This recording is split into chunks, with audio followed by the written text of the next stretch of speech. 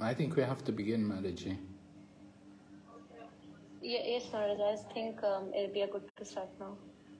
Om Jnanatimirandasya Gyananjana Shalakaya Chaksurun Militanyena Tasmai Shri Gurave Namaha Vanchakalpatarubhyascha Kripa Sindhu Bhaivacha Patitanam Pavanebhyo Vaishnavibhyo Namo Namaha Jai Shri Krishna Chaitanya Prabhu Nityananda Shri Advaita Gadadhara Shri Vasadi Gaur Bhaktavinda Hare Krishna Krishna Krishna Hare Hare Hare Rama Rama Rama Hare Hare.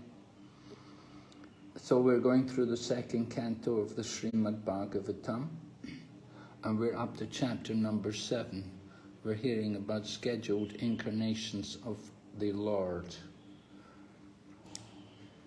Maharaj Parikshit had put a number of questions to Sukadeva Goswami, and Sukadeva Goswami, in order to reply to Maharaj Parikshit's questions, quoted a conversation which took place between Lord Brahma and Narada Muni. And it happened that Narada Muni had put similar questions to Maharaj Parikshit. Narada Muni had put similar questions to Lord Brahma. The questions were of a similar nature to the questions put by Maharaj Parikshit. I remember Maharaj Parikshit wanted to hear about Shrishti Tattva, the process of creation particularly. And so similarly, Lord Brahma, Narada Muni is asking Lord Brahma about creation.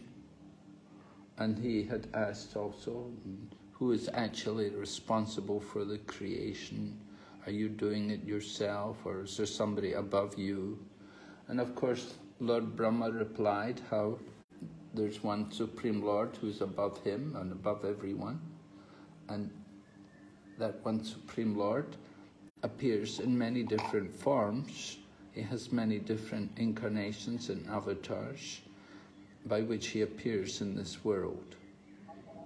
And so we were hearing about some of the different...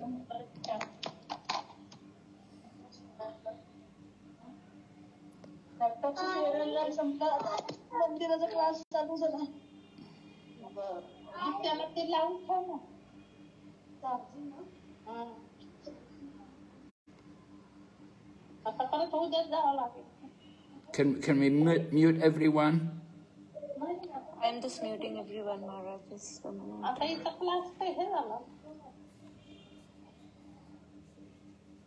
Yes, Maharaj, it's fine now. Can you hear me? Yes, Maharaj, we can hear you, Maharaj. Okay. So the Lord comes in many different incarnations, and Lord Brahma was describing these different incarnations. Lord Brahma, being the great soul which he is, he knew the future. So even though Lord Brahma is speaking to Narada Muni at the beginning of the creation, he knew that in the future the Lord is going to appear in different forms and perform different pastimes. So Lord Brahma was able to describe them because he knew not only the past, but he knew present and also future. His Trikalagya, the knower of all different phases of time. So he was able to describe the different pastimes of the Lord.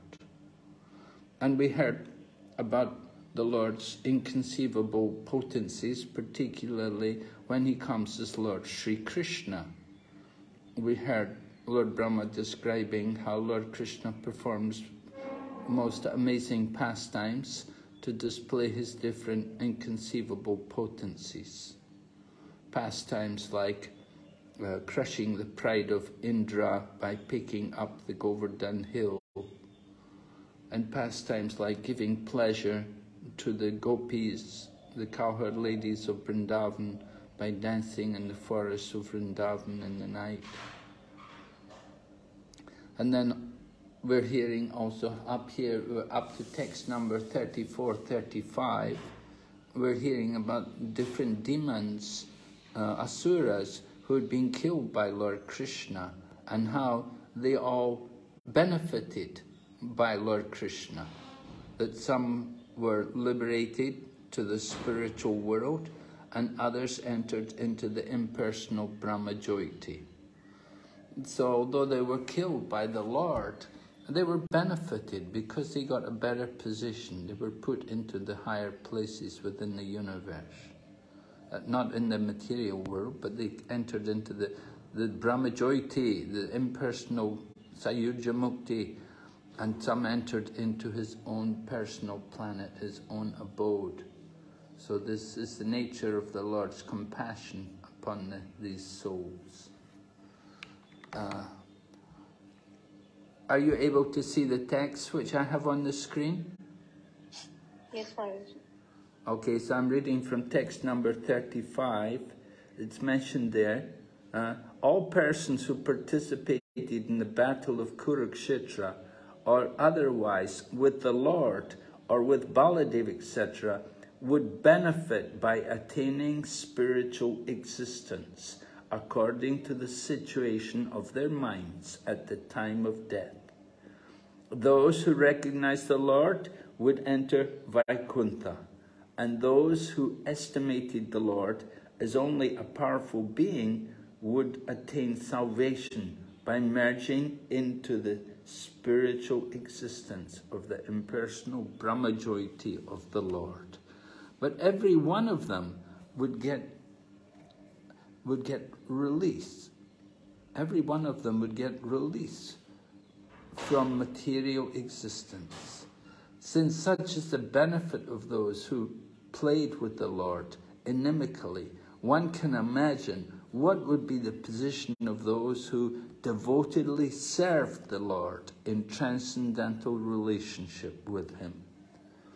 So Prabhupada in that sentence, final sentence, is encouraging all of us in our devotional service. If those people who were the inimical and who were against the Lord and fighting with him as his enemies, if they all got that kind of liberation, then certainly those who serve the Lord with love will be greatly benefited. So then we hear about other incarnations of the Lord. Next one discussed here in text number 36, we hear about Srila Vyasadeva.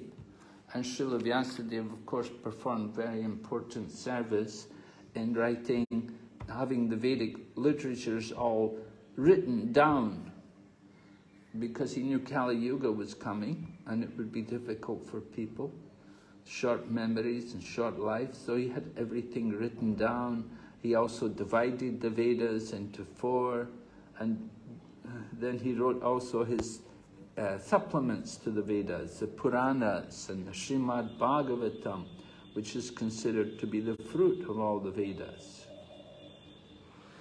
Prabhupada writes here in the purport of 36, herein Brahma mentions the future compilation of Srimad Bhagavatam for the short-lived persons of the Kali Yuga. And then Prabhupada goes on speaking about the small intelligence of people in the Kali Yuga, with short lives, were lazy and so on, many bad qualities. So to be compassionate on us, Srila Vyasadeva compiled the Vedic literature, the Srimad Bhagavatam, which is easier to understand than the Vedas. Then also easier to get devotion from. The Vedas is very difficult to get devotion from. And a little more in the purport there, I've noted, but the Lord, as the compassionate Father of all living beings, imparts unto them the vast Vedic knowledge in short treatises like Bhagavad Gita, and for the graduates, the Srimad Bhagavatam. And then he adds the Puranas and Mahabharata are also similarly made by Vyasadeva for different types of men in the modes of material nature, but none of them are independent of the Vedic principles. People are often fond of reading things like Mahabharata. However, Jiva Goswami points out, he said nobody ever got Krishna Prem from reading Mahabharata. Mahabharata, people enjoy hearing the different leelas and the different pastimes and events, but Mahabharata, it's a lot of karmakanda things there in Mahabharata. But the essence, the main part of the Mahabharata is the Bhagavad Gita. Bhagavad Gita is important, and all the great acharyas, they comment on Bhagavad Gita, and even Shankaracharya, he also has his commentary on Bhagavad Gita. All right, and then the next incarnation we'll hear about is that's Lord Buddha. But you shouldn't. The Buddha mentioned in this purport of 37, it's a different Buddha from the Buddha in this Kali Yuga. So Jiva Goswami said this is a different Kali Yuga. There are many Buddhas, right? So this one is mentioned here, that the Lord influenced the minds of the atheistic people. He got them to stop killing all the people on other planets. But he did it by preaching sub-religious principles. So Buddhism is actually an atheistic philosophy. There's no real concept of God there in the Buddhist teaching. Simply speaking about be good, don't do harm to others, and so on. So I've noted a little bit of the purport here. Prabhupada wrote, but before learning these principles of non-violence, one has to learn two other principles, namely, to be humble and to be prideless. Unless one is humble and prideless, one cannot be harmless and non-violent. And after being non-violent, one has to learn tolerance and simplicity of living. One must offer respects to the great religious preachers and spiritual leaders, and also train the senses for controlled action, learning to be unattached to family and home, and enacting devotional service to the Lord, etc. So Srila Prabhupada very nicely describes here how by practicing something like Buddhism, it can help one to come closer to understanding the higher purpose of religion. Cultivating the mode of goodness, learning tolerance and simplicity, learning to offer respects to others. The problem is that people who practice this thing, they have no concept of God. And there are cultures in the world where people have no concept of God. Countries where Buddhism is very prominent, they have no understanding, no thought of God. They think the only religion which has God is Christianity. So I have experience, people think that whenever you speak about God, you must be a Christian. They do not understand that in Vedic culture, there is God also. There's a Supreme Lord. There's Parameshwar, one over everything. I see someone's got their hand up. Is that do you have a question, is it, Mataji, Diksha?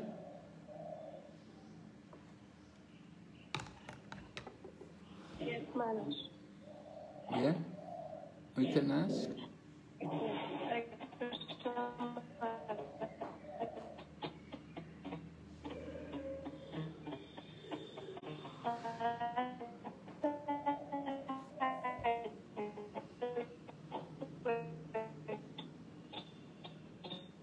We cannot hear you, Mataji. Your voice is not clear at all.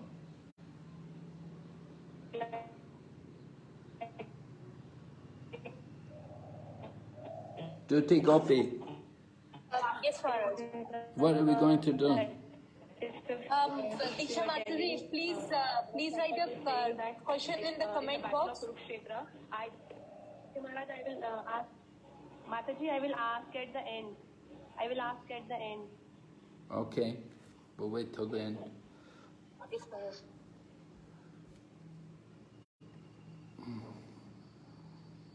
All right, so after describing about Lord Buddha, then the next person we hear about is Kalki.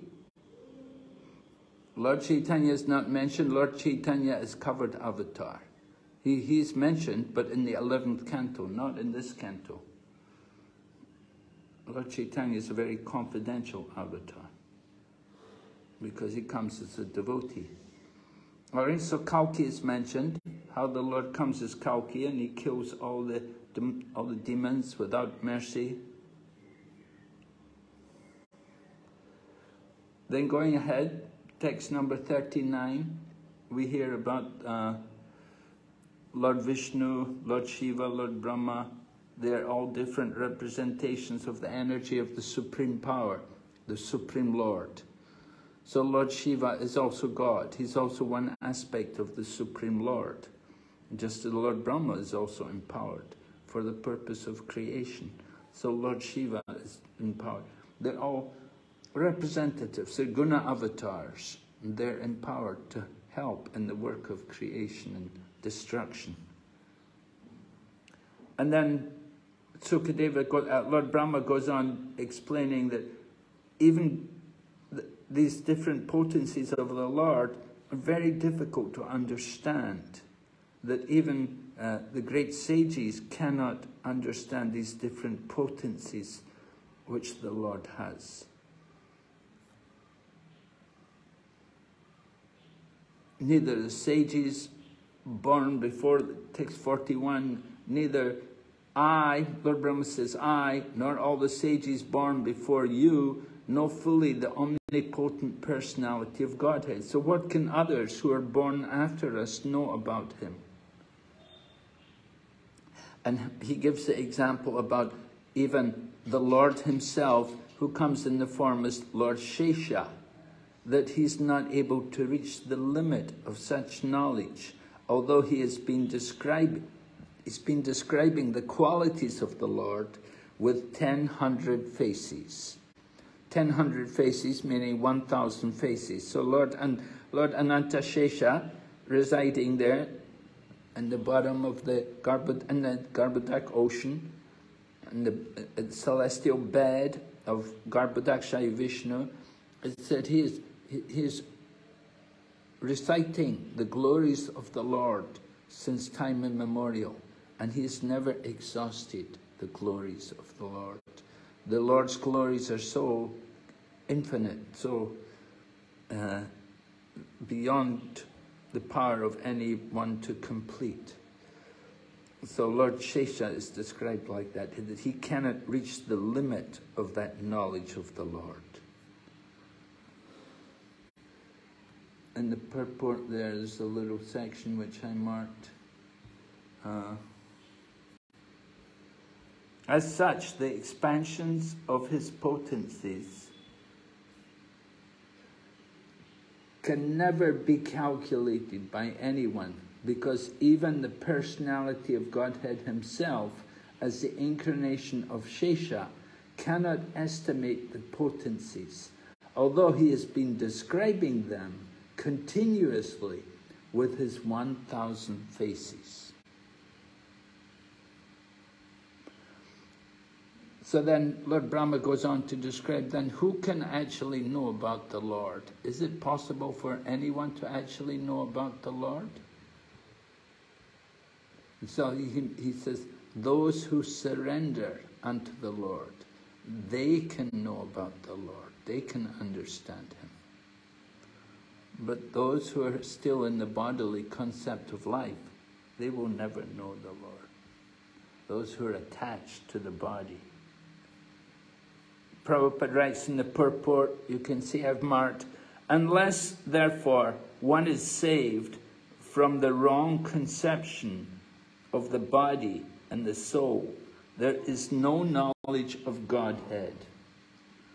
And unless there is knowledge of God, all advancement of material civilization, however dazzling, should be considered a failure. So that's an important point to understand, that this material advancement of civilization is a failure unless there's some concept of God there within the society. Lord Brahma continues, text 43-45.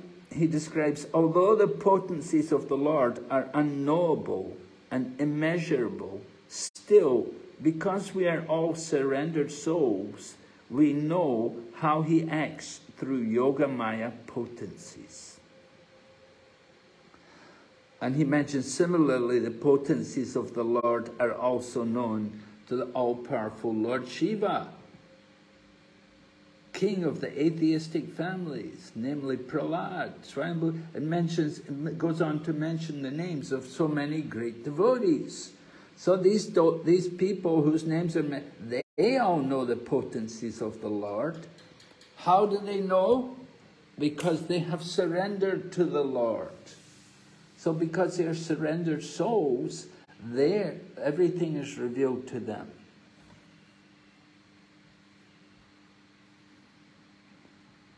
Prabhupada says, one should gain knowledge by surrendering unto the Lord and by acknowledging the authority of the persons mentioned herein.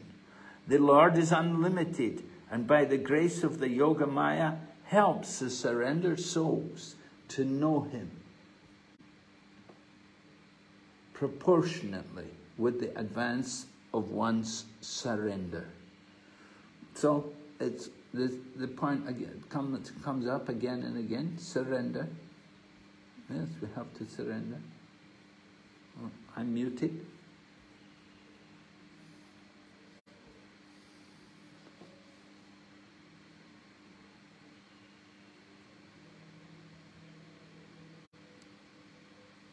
Can you hear me? Hare Krishna, can you hear me? Yes, Maharaj. Yes, Maharaj. When did I get muted? Have you been hearing me all along, or I got muted? Yes, Maharaj, when you ended... Yes, Maharaj. Just the last sentence you missed, Maharaj. Oh, okay. All right. So then Lord Brahma continues, he gave the name of great devotees who have surrendered, and then he continues to say, even the sinful people, even sinful people from sinful lives, from sinful civilizations, they can also know about the glories of the Lord.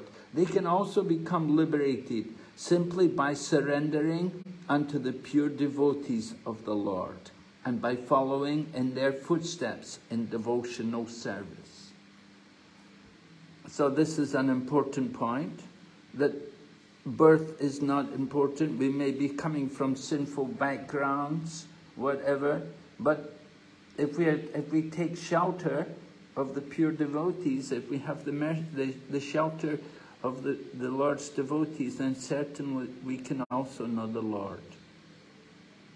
Prabhupada writes, I've marked here in this purport of text number 46, the personality of Godhead may not be present before one's eyes, but if one is sincere in wanting such guidance, the Lord will send a bona fide person who can guide one properly back home, back to Godhead. There is no need of material qualification for making progress on the path of spiritual realization. So this is very important. We should understand material qualifications. They may help, but they may not. The problem is sometimes people who have material qualifications are very attached and very proud of their material qualifications.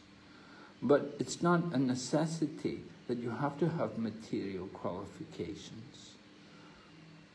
As we heard earlier, it's important to be without pride and to be humble. These kind of qualities are important.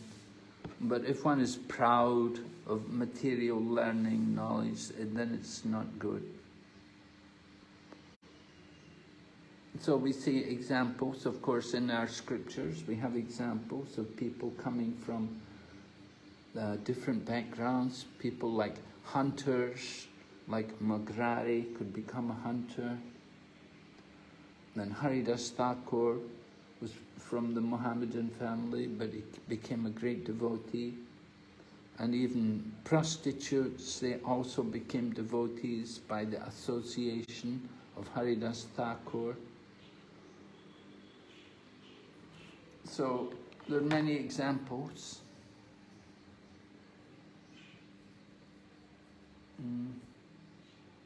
Oh, there's a bit more in this purport. That's an important purport, 46. The bona fide representative of God is as good as God himself. Or, in other words, the loving representative of the Lord is more kind and more easy to approach. A sinful soul cannot approach the Lord directly, but such a sinful soul or man can very easily approach a pure devotee of the Lord. And if one agrees to put himself under the guidance of such a devotee of the Lord, he can also understand the science of God and can also become like the transcendental pure devotee of the Lord, and thus get liberation back to Godhead, back home, for eternal happiness. Can you give some examples of sinful people who became devotees by the mercy of a devotee?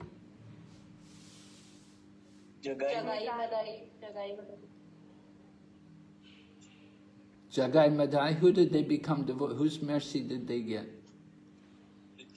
Nityanand Prabhu. Yes. Mrigari Maharaji. Huh? Mrigari. Yes, Magrari. Whose mercy did he get? Narad Muni. Okay. And Valmiki. Valmiki. Yeah. Whose mercy did Narad Muni again. Narad Muni. Okay. Someone else? Sinful people?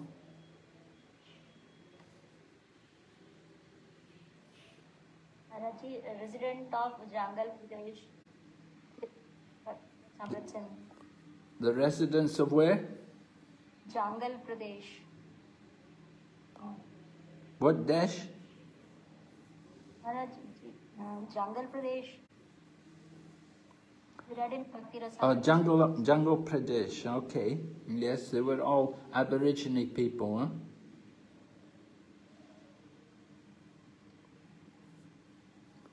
Then Krishna Maharaj, even these hippies of the Western world. Yes. Many hippies, young people in the Western world, have had sinful lives, and they got the mercy of Srila Prabhupada. And we all people who were attending the classes, most of us practiced me. Yes. It's your kind association. Yeah, we're coming from sinful lives, sinful backgrounds, sinful past, somehow, by the mercy of the devotee. We see also materialistic people like Dhruva Maharaj. He got the mercy of Narada Muni. He became purified.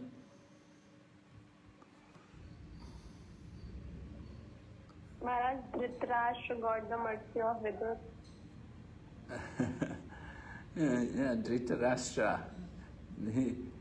He was not able to take full advantage of Vidura's mercy, but to some extent, yeah, he got at least out of his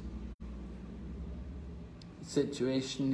He was able to be determined enough to go out of the home, to leave the home, and to endeavor for the ultimate perfection. So that was good. Yes, he took he took the instructions of Vidura seriously, and he was able to go out of the home. He wasn't able to fully surrender to the Lord, but he was able to at least get out from his material situation and to detach himself from that. So that was good.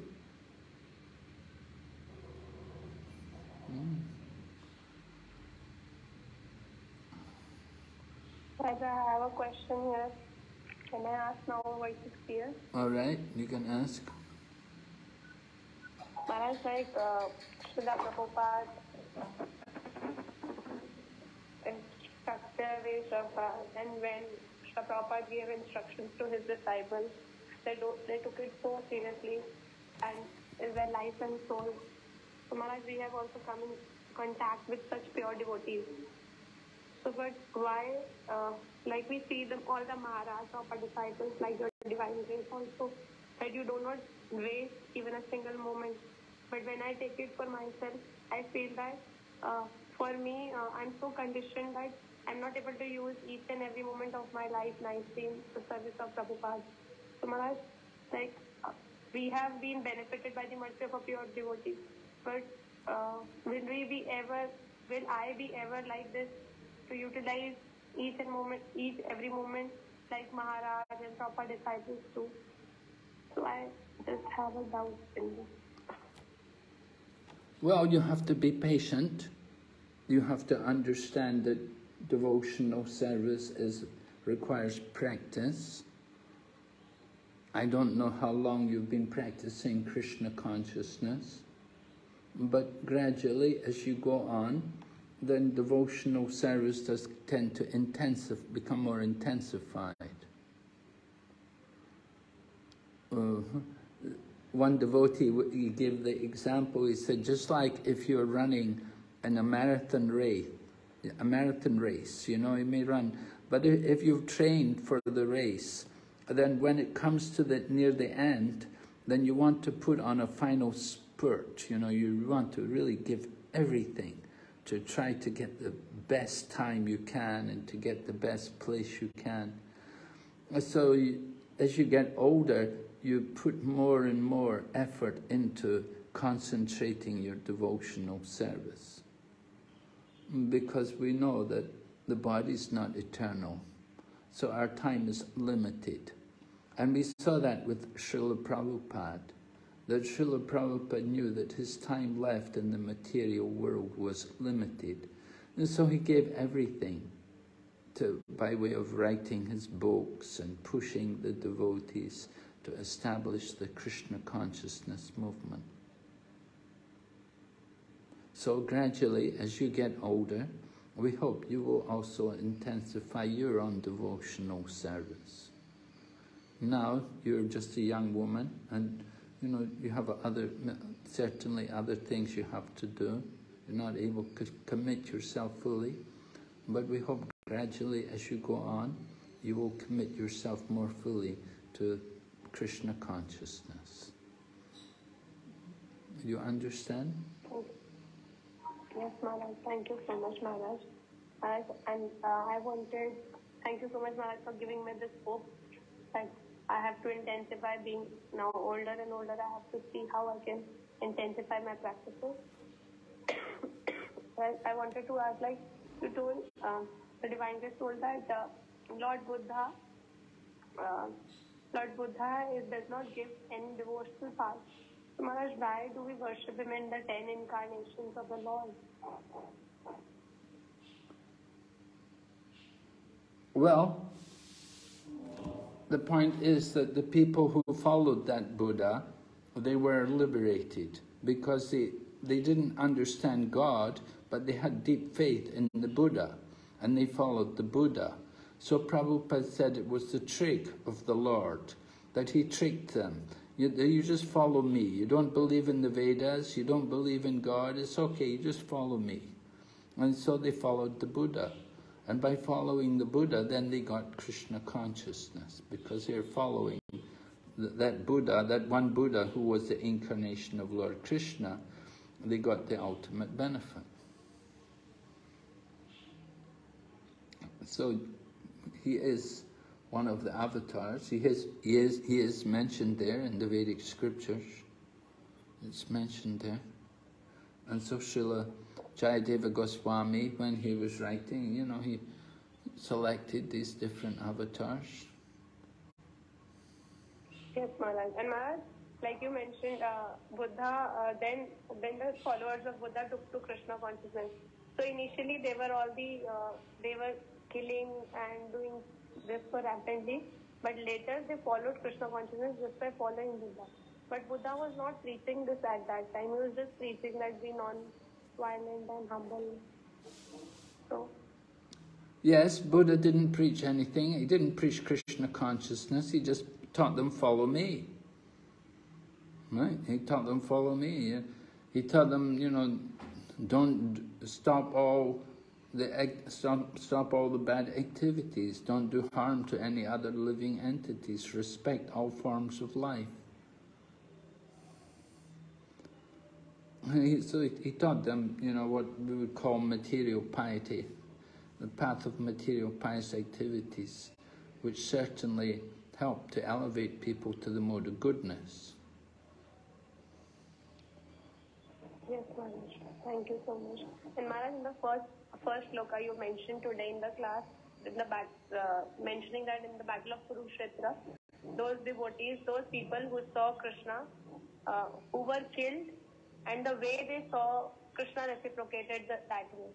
So Maharaj, in that it was mentioned that material existence was completely eradicated for both of them. But Maharaj, how that person who goes to Brahma Jyoti and then again comes back, does he not come back to material existence again? Yeah, he will. Yeah.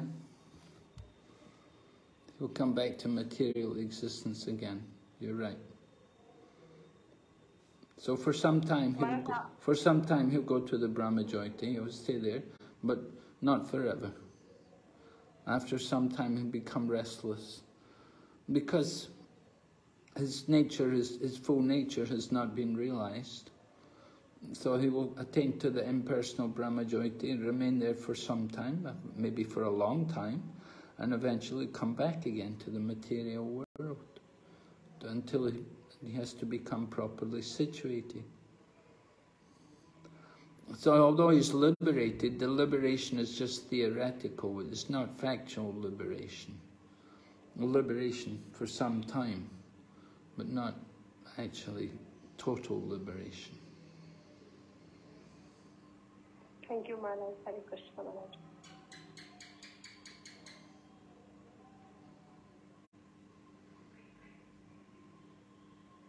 Okay. All right, we'll go ahead. So text 47 describes more about the position of the Supreme Lord. Text 48 is an interesting text. You want to look at it. It mentions about how devotees, that a devotee, we don't have to worry about artificial control of the mind, or mental speculation, or meditation. That's the business of the jnanis and the yogis. But for the devotees, these activities are not important. And Lord Brahma gives a very nice example, which you should be aware of. He says, one gives up such processes as the heavenly king Indra forgoes the trouble to dig a well. Now, the example is very nice. You know, King Indra is the god of rain. So the god of rain, he doesn't have to worry about digging a well for water. He's the god of rain, and all the clouds are under his control. And so there's no question of Indra worrying about getting water. That's always available for King Indra. And so the same way for a devotee doesn't have any need to do this artificial control of the mind and meditation and speculation. devotees already achieved the results of all these things by devotional service. Anything which is a benefit from these activities, it's already there by dint of practicing bhakti yoga. So Lord Brahma gives this very nice example. He said, just like Indra doesn't need to dig a well.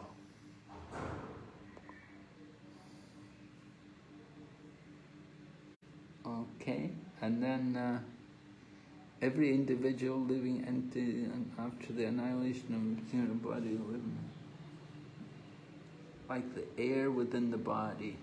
The living entity exists exactly like the air within the body. So another example is given there in 49, that the living entity exists because the living entity's nature is spiritual. So even when the body is annihilated, the living entity continues. And the example is just like the air within the body.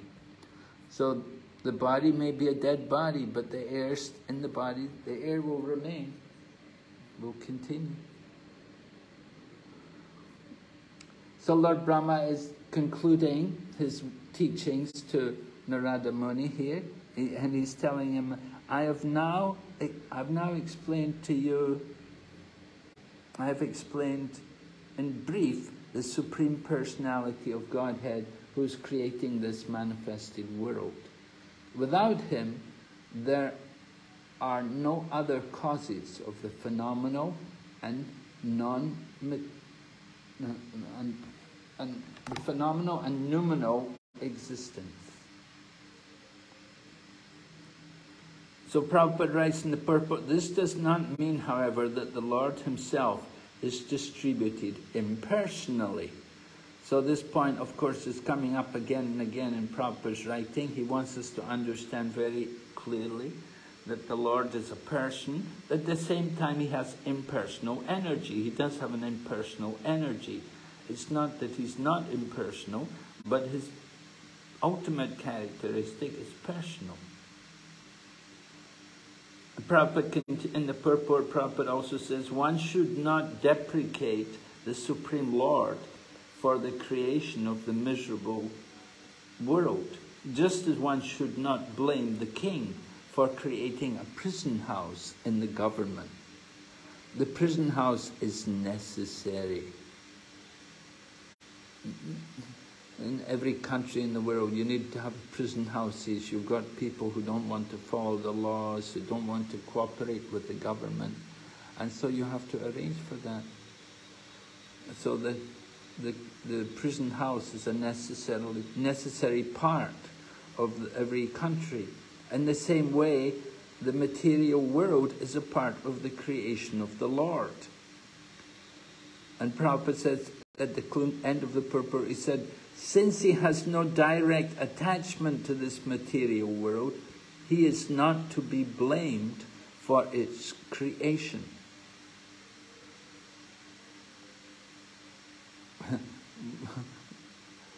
We always look to blame someone. You know, oh, it's his fault. Why did he do this? Why did he make this material world? But the material world is arranged. It's simply for us. That we desired to live in this material world, in a rebellious nature, to live away from the plan of the Lord. So the material world is created for us. And then, text number 51, Lord Brahma gives instruction to Narada Muni. He's telling Narada Muni, please expand the science yourself. So you can see the instruction is coming from Lord Brahma, that he wants Narada Muni to distribute this knowledge of Krishna consciousness, to distribute this message of Srimad Bhagavatam. So this is an important statement here, coming from Lord Brahma. He's asking Narada Muni, you please expand, do it yourself. Evam etad vibhuli kuru. the science of Godhead expand. Vipuli, Vipuli Kuru. Twamitad Vipuli Kuru. Expand. So Prabhupada was always eager. We should expand the Krishna consciousness movement. He would like to see new centers opened. He would like to see more books distributed. He would like to see more festivals going on. He wanted to see propaganda. So this is the instruction of Lord Brahma to Narada Muni, and we're following the same thing through the disciplic succession. Try to expand this knowledge of the Supreme Lord. In other words, distribute it. In the purport, Prabhupada writes, the Bhagavad Purana is therefore the direct incarnation of the Lord in the form of transcendental sound, and one should receive this transcendental knowledge from the bona fide representative of the Lord in the chain of disciplic succession from the Lord to Brahma. And then from Brahma to Narad, from Narad to Vyas, from Vyasadeva to Sukadeva Goswami. Sukadeva Goswami gave it to Sutta Goswami, and this way the knowledge is passed. Prabhupada said, it's not like you get the fruit and you just drop it down to the ground. It's a delicate mango fruit, so it has to be handled carefully. So it's passed from teacher to students like that, so that it's not going to be damaged, it's not going to be adulterated. It must be passed very carefully. So this is the process of disciplic succession. So you can understand how important it is for us to preach and distribute Krishna consciousness. It's the instruction Lord Brahma gave to Narada. Lord Brahma is our Adi Guru. All right, then continuing here, we have text number 51, is it? 52. 52. Brahma is speaking to Narada. He wants to, please describe the science of Godhead with determination and in a manner to which it will be quite possible for the human being to develop transcendental devotional service unto the personality of Godhead Hari, the super soul of every living being and the summum bonum source of all energies. So Brahma is making the point that it should be presented in a manner which people can understand it, that they can develop their transcendental consciousness. That's important. Sometimes people present, they will speak philosophy nobody can understand. And we'll just read a little bit, this part here from the purport, the second paragraph. Srimad Bhagavatam is so scientifically presented that any sincere student of this great science will be able to understand the science of God simply by reading it with attention, or simply by regularly hearing it from the bona fide speaker. Everyone is hankering after happiness in life, but in this age, the members of human society, blind as they are, do not have the proper vision that the personality of Godhead is the reservoir of all happiness, because He is the ultimate source of everything. Happiness in complete perfection, without hindrance, can be achieved only by our devotional relationship with Him. And it is only by His association that we can get free of distressful material existence. Even those who are after the enjoyment of this material world can also take shelter of the great science of Srimad Bhagavatam, and they will be successful at the end. Narada is therefore requested or ordered by his spiritual master to present this science with determination and a good plan. Narada was never advised to preach the principles of Bhagavatam to earn a livelihood. He was ordered by his spiritual master to take the matter very seriously in a missionary spirit. Powerful writing by Srila Prabhupada, guiding us to understand the mood in which Lord Brahma is instructing Narada here. And here's the final verse of this chapter. The Lord's activities in association with his different energies should be described, appreciated, and heard in accordance with the teachings of the Supreme Lord. If this is done regularly with devotion and respect, one is sure to get out of the illusory energy of the Lord. A few points in the purport I've noted. On the other hand, those who are not completely free from the clutches of the Lord's external energy should devoutly hear regularly about the activities of the Lord in relation with the external energy. They should not foolishly jump up to the activities of the Lord's internal energy, falsely attracted by such activities as Rasa Lila. And then, just to finish, rather the descriptions of such activities of the Lord as the Purusha Avatar are specifically meant for persons who are in the clutches of the external energy. Topics like the Rasa Lila are meant for the liberated souls and not for the conditioned souls. All right, so that's the end of that chapter. Are there any more questions on this chapter before we go on to chapter number 8? Hare Krishna Maharaj.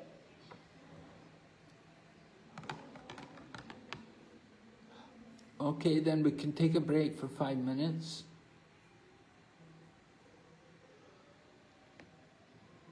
Have a break for 5 minutes and then we'll go on.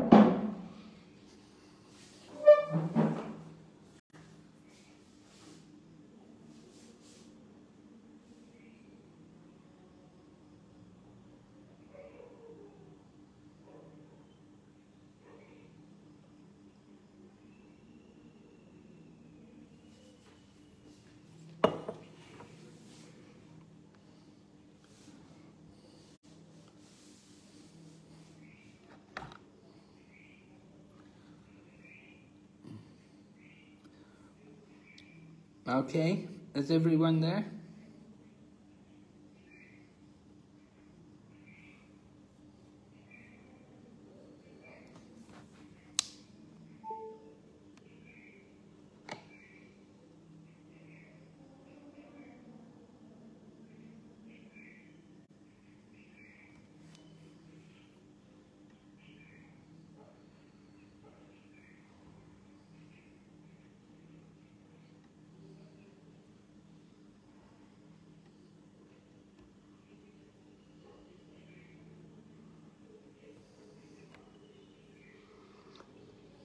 Hare Krishna. Hare Krishna Maharaj. Okay, so we'll begin again. We're going on to chapter number 8, questions by King Parikshit. So earlier we had questions by King Parikshit, and so he has more questions. We should note, it's a duty, it's the business of the disciple, right? Tadvidi pranipadena pariprashnena sevaya.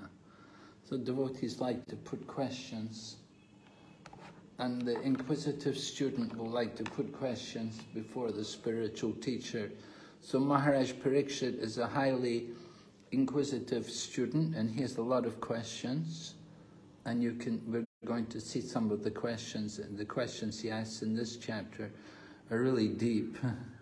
And just hearing the questions, it's quite bewildering. All right, so first of all, text number 1. King Parikshit inquired from Sukadeva Goswami, how did Narada Muni, whose hearers are as fortunate as those instructed by Lord Brahma, explain the transcendental qualities of the Lord, who is without material qualities, and before whom did he speak? All right, so it's mentioned here that the Lord is without material qualities. So Srila Prabhupada discusses this point in the purport here, about how the Lord could be without material qualities. You can see there in the second paragraph. It will appear also that the Lord existed prior to the material creation, and therefore his transcendental name, quality, etc. do not represent any material quality.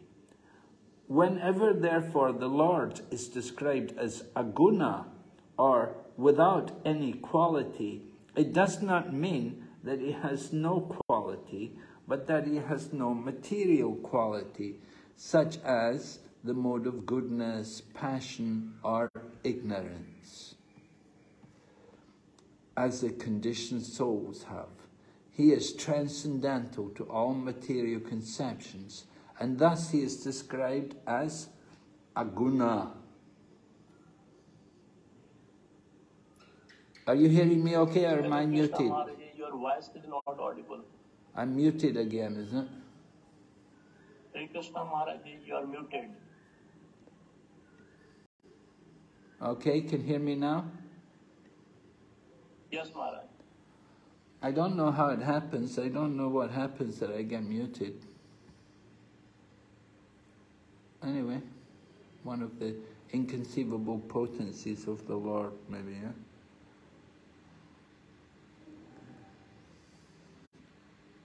All right, so Maharaj Parikshit continues. I wish to know narrations concerning the Lord, who possesses wonderful potencies, are certainly auspicious for living beings in all planets. So Maharaj Parikshit understands the potency of hearing about Lord Krishna. Certainly hearing topics of the Lord are very powerful, very important, very purifying. So we try to encourage, that's why we distribute books, of course. Our purpose is to let more people also know about the pastimes and the qualities of the Lord. No, but actually people don't know until they read our books, until they get books from us.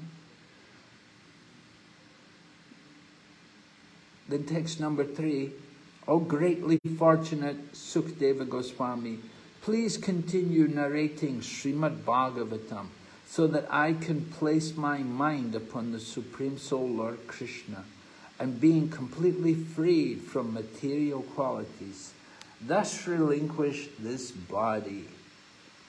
So Maharaj Parikshit is very eager just to hear Srimad Bhagavatam. He has nothing further to do. He's very complete.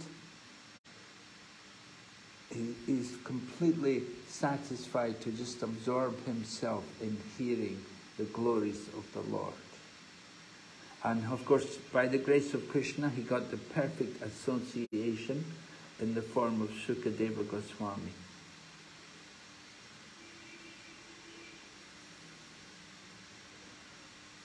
Maharaj Parikshit fully prepared himself. He gave up everything, all attachment to the material world. He did not even eat or even drink. He was completely absorbed in just simply hearing Krishna Katha from Sukadeva Goswami. So the Srimad Bhagavatam is being glorified in this first section here of this 8th chapter.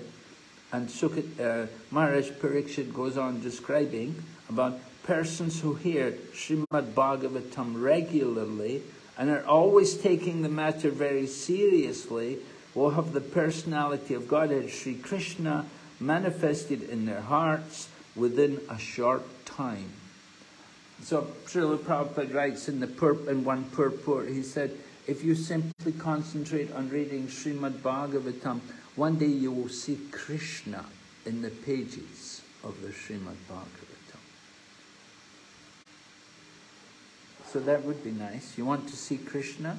Just keep reading Srimad Bhagavatam and Lord Krishna will manifest. And certainly it's mentioned there in this section here. Text 5 continues to glorify Srimad Bhagavatam, how the sound vibration of Srimad Bhagavatam enters the heart, sits on the lotus flower of the loving relationship, cleanses the dust of material association, the lust and the anger and greed, and it acts like autumnal rains upon pools of muddy water. Who can explain this example to me? Autumnal rains upon pools of muddy water. Do you understand this example? Dhananjay, have you understood this example?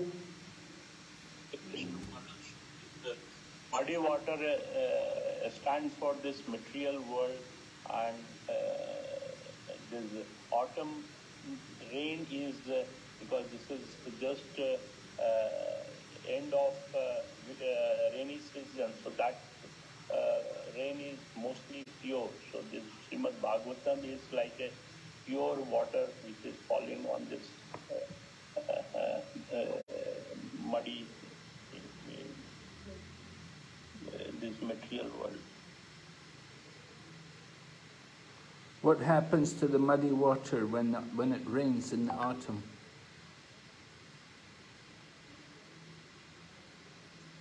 Can you tell me? What happens to the muddy water when the rains fall in autumn? As the muddy waters of the river, they become at once clear. Yes, right. They become clear. When the autumn rains fall, the water is clear. And so similarly, what happens? How does this relate to Srimad Bhagavatam? When we hear the Srimad Bhagavatam, then our heart becomes clear. When it enters through our ears into the heart. Right. What's removed from the heart? The anarthas which are there in the heart. Right. Yes. The lust and the anger and the greed, these things. So the heart is cleansed, right? What's the verse in Srimad Bhagavatam describing that? Do you know a verse? First Canto, 2nd chapter.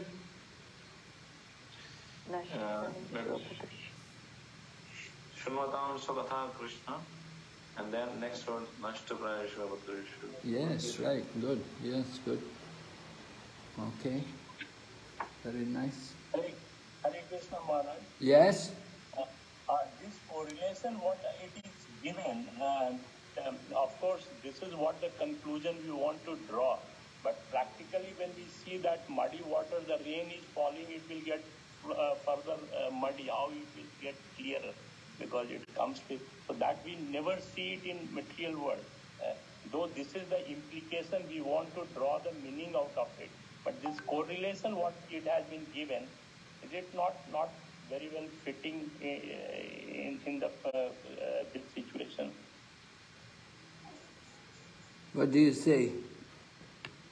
When the rain is falling on the muddy water, yes, it will further turbulence, and then it will become further swelled up. Like it's never going to get clearer, because that is where, like when you ask me, though we wanted to draw that conclusion, but basically this correlation which we are trying to find it out, somehow it was not gelling well to me, because whenever the rain is falling, water which is muddy, which will get further stirred up, and it will get further muddy. It's never going to get clean, because clean it happens when the water settle down and muds get settled down. But while raining, it never going to get clearer.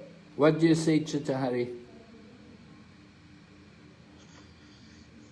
Maharaj, it is said in the first paragraph, during the rainy season, all the waters of the rivers become muddy, as Prabhuji is mentioning. But in the month of July, August, the autumn season, when there is a slight rainfall, the muddy waters of the rivers all over the world becomes at once clear. By addition of some chemical, a small reservoir of water like that of a metropolitan waterworks tank can be cleared. But it is, so he's saying that when there is a lot of rainfall, suddenly it becomes muddy. When there is slight rainfall, then gradually it starts to become clear. Ah. Do you understand, Dhananjay?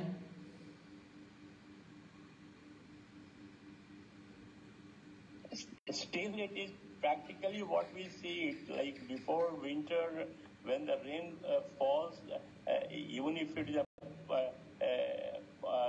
there's a pool of water, which is when it is not rain is falling, then it is clear. Moment the rain falls, then it will get further stirred up. That is what the mechanism happen. So that's the reason, like I asked it, like it slight or anything in where the mud is settled, water is there on the top, then it is clear. But any time you pour the water, it is going to get stirred, it will get muddy only. Well, Prabhu was explaining the autumnal rains, they're very light. They're not the heavy cloud thunderstorms. So the heavy thunderstorms, yeah, the mud will come up. But with the light autumnal rains, it's not going, it will be clear water. Somehow there's, in real life, what we see, which even Prabhuji also observed, like if water is not falling, then it will be clear because mud is settled down at the bottom. But moment there's anything falling from the top, whether it is light or heavy, it will again get stirred up. That is what the mechanism, what we find it. Like even in the glass, anything is there, mud has got a higher density, it will settle on the bottom, it is going to be clear. But when rain falls, again it will get stirred up. So basically that is what I said, that we deliberately wanted to draw the conclusion, the inferences, we wanted to show it over here. But the thing is, the whole process, what we are trying to say, it is a little confusing. You're finding fault with the Srimad Bhagavatam. I'm not finding fault. This is the first part. So what movie has been explained. Anyway, this example is given. You have to accept the example which is given, you know. Try to understand the example. You may say, oh, this is not a very good example, there's something, no, I don't agree with it. This is your thinking. But you think Srila Vyasadeva didn't understand this? many a time the whole mindset and the way they thought of that is different than what we perceive. But the way the worldly language which is there, that is where somehow the confusion is. Okay. Anyway, difficult to please everyone. And this verse is making the point. Prabhupada's purport said, a single pure devotee of the Lord can deliver all the fallen souls of the world. Right? That's a fact. A powerful pure devotee of the Lord, however, can deliver not only his personal self, but also many others in his association. So this is the important point.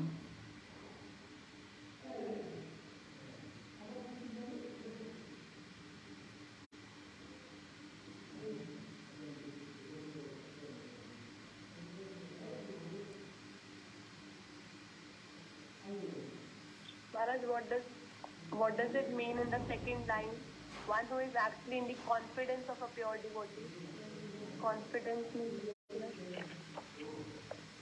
Well, that means you have to have taken shelter of the pure devotee. You have to be surrendered to him. Right? You have to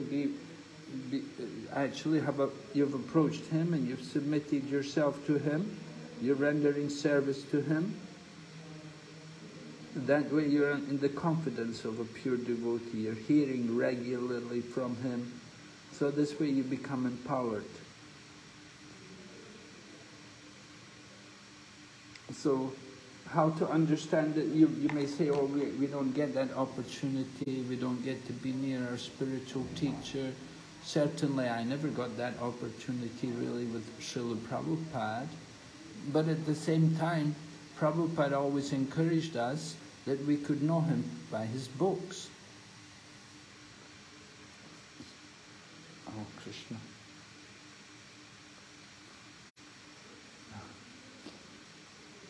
Going through some power failures here, something going on, I don't know.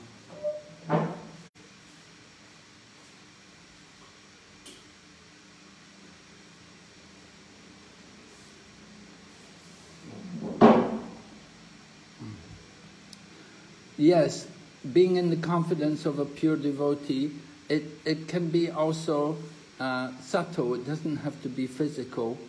Srila Prabhupada always encouraged us that we may not be very close, and Prabhupada said he also did not get much opportunity to associate with his own Guru Maharaj, but he never forgot the instructions. And Shastra also tells us a moment's association is enough. Lava matra sadhu sangi. And so even the moment's association at the time of your approaching the spiritual master and accepting initiation from him, that's sufficient for perfection. And then hearing regularly, hearing his instructions, and understanding also how the disciplic succession is there, and how we're connected to all the acharyas by hearing their teachings. So if we've taken shelter of their, if we're inspired by their lifestyle and by their example, then certainly we're like in the confidence of a pure devotee.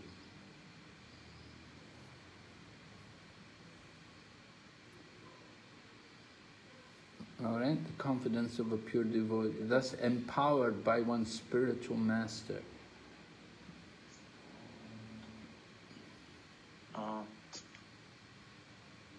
Yes? Maharaj, Hare Krishna. Hare Krishna. Maharaj, would you please explain this last paragraph, purification of the heart? This.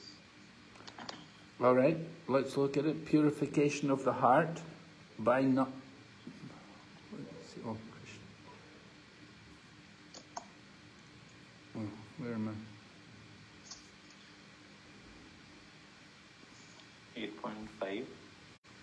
8.5, last paragraph. Yes. Oh yeah, purification of the heart by culture of knowledge. Or mystic yoga may be all right for the time being for an individual person, but it is like the cleansing of a small quantity of stagnant water by chemical processes. Such clarification of water may stand for the time being, and the sediments settle down, but by a slight agitation everything becomes muddy. The idea is that devotional service to the Lord is the only method of cleansing the heart for good, whereas other methods may be superficially good for the time being. There is a risk of becoming muddy again due to agitation of the mind. Devotional service to the Lord with specific attention for hearing Srimad Bhagavatam regularly and always is the best recommended method for liberation from the clutches of illusion.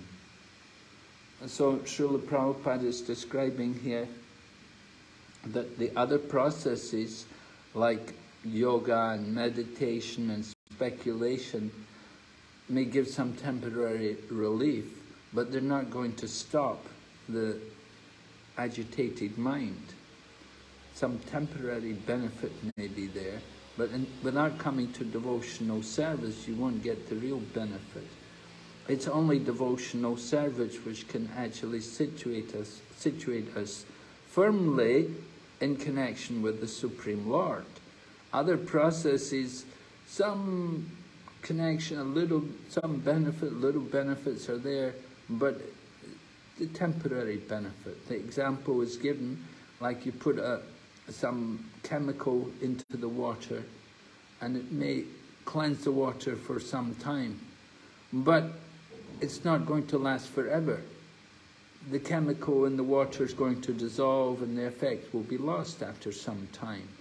And you have to go on putting more chemicals in, and at some point there'll be so much chemicals, the water will just be chemicals. So the pure water will be destroyed. But if we hear Srimad Bhagavatam, the hearing of Srimad Bhagavatam, it has positive effect. The effect of hearing Srimad Bhagavatam, Prabhupada mentions regularly and always, is the best method for liberation. Because hearing Srimad Bhagavatam itself means we're on the liberated platform. And if we keep hearing it, then we will stay on the liberated platform. But the other processes, some little benefit will be there, but it's not going to keep us firmly situated. The material desires can again come up. But devotional service, as you know from Bhakti Rasamrita Sindhu studies, in the Nectar of Devotion, Srila Prabhupada describes, devotional service takes away even the desire for sin. By engaging in Krishna conscious activities, even the desire for sinful activities are removed. So that is the effect of hearing Srimad Bhagavatam, that it takes away even the thought of engaging in materialistic activities. We become so absorbed, we become so attached to hearing about Krishna and to describing the pastimes of Krishna that we forget all about the material life and material activities. Thank you, Maharaj.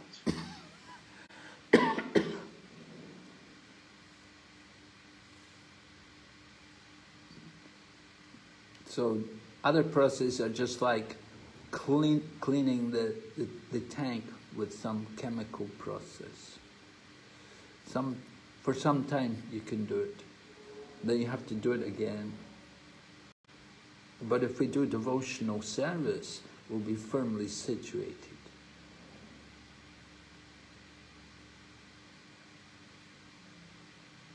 As Prabhupada said, there's no risk of becoming muddy again due to the agitation of the mind. All right? Yes, ma'am. Okay, going ahead. The pure devotee of the Lord, whose heart has once been cleansed by a process of devotional service, never relinquishes the lotus feet of Lord Krishna, for they fully satisfy him, as a traveler is satisfied at home after a troubled journey. Oh, I can understand this. I realize this verse. You know, I've been traveling. I was there traveling with the safari group. And so we were traveling, and certainly it was very nice to be traveling, but it's very nice to also come back to Mayapur and to be here in Mayapur. When we're traveling, you know, there's always so many different problems and inconveniences. It's not so easy, as you may know. So a traveler he becomes satisfied at home. So our real home is at the shelter of the lotus feet of Lord Krishna. And when we're situated in devotional service to the lotus feet of Krishna, then it feels natural, it feels satisfying. We're happy there. We don't want to go anywhere else.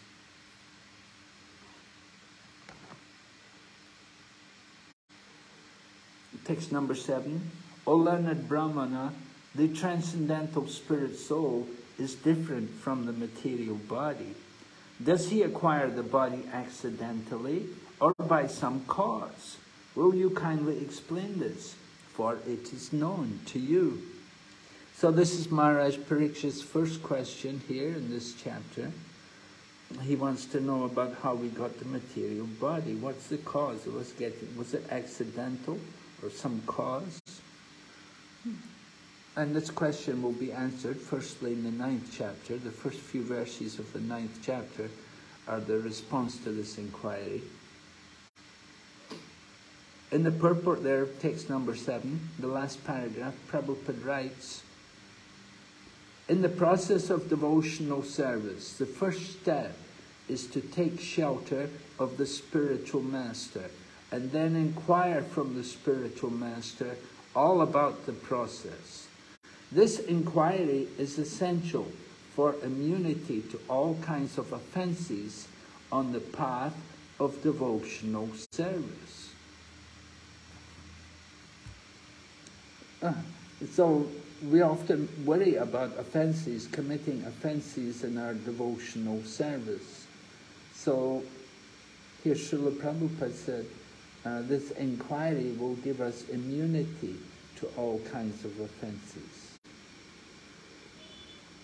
It's important for us to inquire, take shelter from the spiritual teachers and inquire. And Prabhupada even if we're fixed in devotional service, like Maharaj Parikshit, he must still inquire from the realized spiritual master. And then Prabhupada continues to say, the spiritual master must also be well versed and learned so that he may be able to answer all these inquiries from the devotees. This one who is not well versed in the authorized scriptures and not able to answer all such relevant inquiries should not pose as a spiritual master for the matter of material gain. It is illegal to become a spiritual master if one is unable to deliver the disciple. So this is an important point here Prabhupada is making, that we shouldn't try to take advantage of people. It's important for us to be able to satisfy everyone, all the inquiries of people. The spiritual teacher has a duty to reply to the questions which people may ask. Of course, the questions should be reasonable. In Bhagavad Gita, Prabhupada writes about, in chapter 434, questions should not be challenging and they should not be foolish. So the questions must be of a suitable nature for the spiritual teacher to answer. Chitta Hari Prabhu has a question. Yes, Maharaj.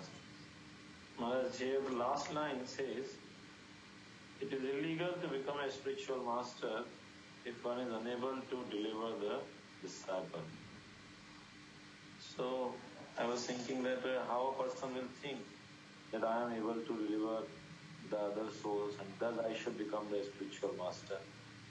Because the more one advances, the more humble he becomes.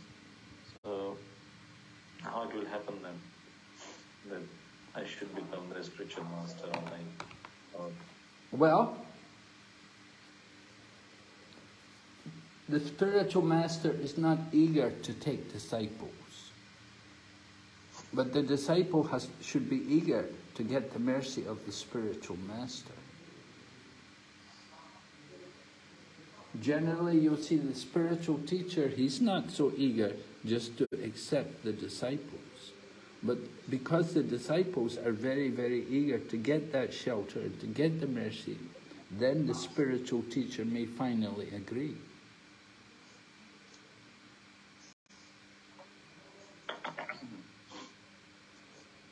I mean, you see, for example, people like, who was it, Lokanath Goswami was the spiritual master of Narottam Das Thakur. He didn't want to accept Narottam Das Thakur, but finally he had to agree because Narottam was so insistent. So Narottam had been ordered by Lord Chaitanya and by Krishna himself that he must take Lokanath for a spiritual teacher. So Narottam came again and again. And when Lokanath saw that he was so insistent, he said, all right. But generally, the spiritual master is not very much eager just to accept disciples. And he's not eager to accept them just for some material gain. He's not thinking, oh, he's a rich man, I want to accept him as my disciple, he'll give me wealth. No, a spiritual teacher doesn't think like that.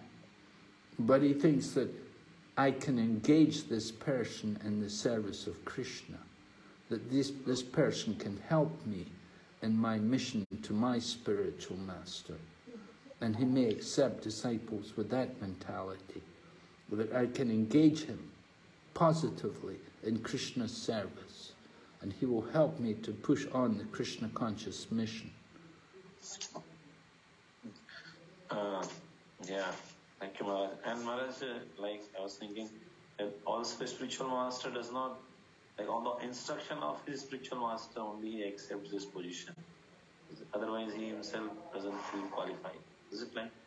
Yes, it's also true that he may be ordered by his spiritual master, just like it was Murari, right? What's his name? Murari Thakur. Saranga Thakur. Huh? Saranga Thakur. Saranga Thakur, Saranga Murari, yes, Saranga. Saranga was ordered by Lord Chaitanya. Lord Chaitanya told him, you know, Saranga, you're old man now, you haven't accepted any disciple, you should accept somebody, you should take someone. And so then he said, okay, next person tomorrow, next person I meet, I will accept him. And so he accepted, he found the one boy who was dead, supposed to be dead, but somehow he came back to life and he became the disciple of Saranga Murari. So Saranga Thakur, that's one. They're like that. Generally, you'll find people are not eager to accept disciples. But sometimes people are ordered, just like some people were ordered. And Prabhupada even said some people, you know, this person will have thousands of disciples. So Prabhupada had seen it. He could understand, you know, that this person has some charisma, some power, he can attract people, he'll make a lot of disciples. And they can use that charisma in the service of Lord Krishna to bring people into Krishna consciousness and engage them in Krishna's service. So it's a very positive thing. We need spiritual teachers. We do need people to take on that duty of spiritual master. We need many spiritual masters to spread the Krishna consciousness movement.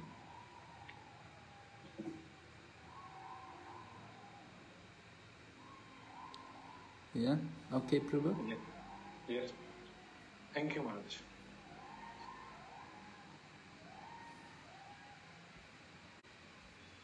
All right, going ahead. So Maharaj Parikshit has many questions. There's a lot of questions here, and you can see Srimad Bhagavatam, these questions will be answered. Prabhupada makes the point that these questions are not going to be answered in any order, but they will all be answered. But they won't be answered necessarily in the order in which Maharaj Parikshit asked them.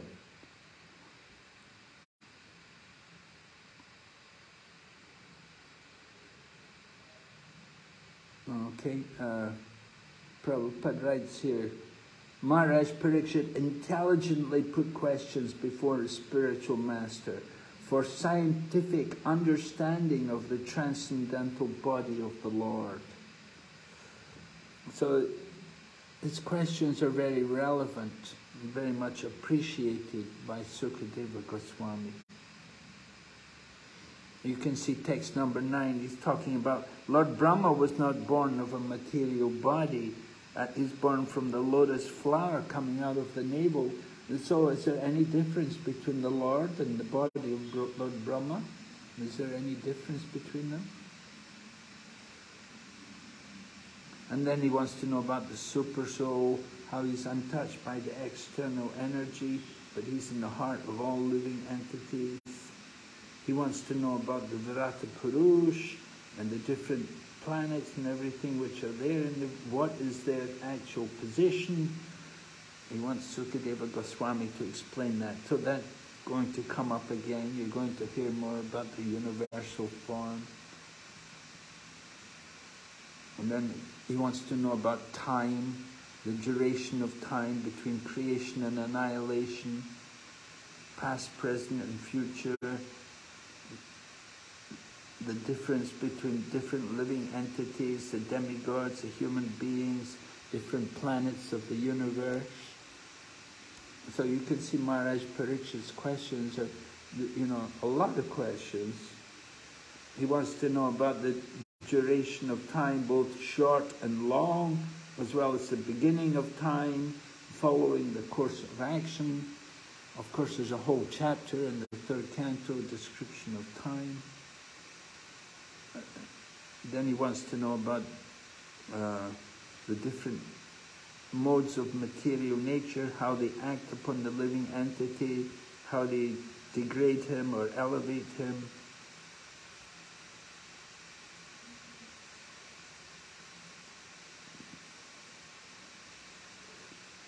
In the purport there, I've noted a section here, Prabhupada writes, persons addicted to the habits of passion and ignorance have no chance of entering the higher planetary systems simply by an electronic mechanism. So this section is dealing with how people go to the higher planets, how they actually get up to the higher planets by pious activities. They have to be able to perform pious activities. And Maharaj Parikshit wants to understand that more. He wants to hear more about what kind of activities do you have to do to actually enter into higher planets. And Prabhupada explains about how people are demonic, that they build spaceships and they want to go there by mechanical means. Then Maharaj Parikshit wants to know about the creation of the universe, the sky, the planets, the stars, the mountains, the rivers, the seas, the islands, as well as their different kinds of inhabitants. How does that all take place? How does the creation all come about?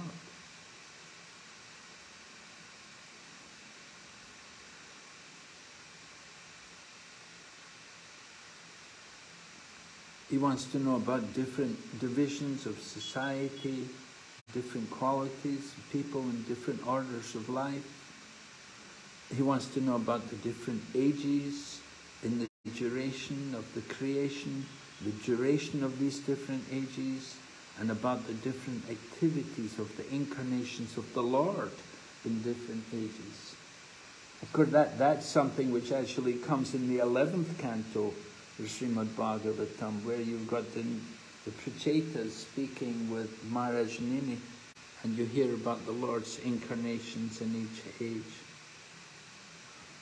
So from the purport of text 17, Maharaj Parikshit inquired from the great and learned sage Sukadeva Goswami about the different activities of such incarnations, so that the incarnation of the Lord might be confirmed by his activities in the authorized scriptures. Maharaj Parikshit was not to be carried away by the sentiments of the common man to accept an incarnation of the Lord very cheaply. Instead, he wished to accept the incarnation of the Lord by symptoms mentioned in the Vedic literatures and confirmed by an acharya like Sukadeva Goswami. And then the Lord descends by his internal energy without any obligation of the laws of material nature, and thus his activities are also uncommon.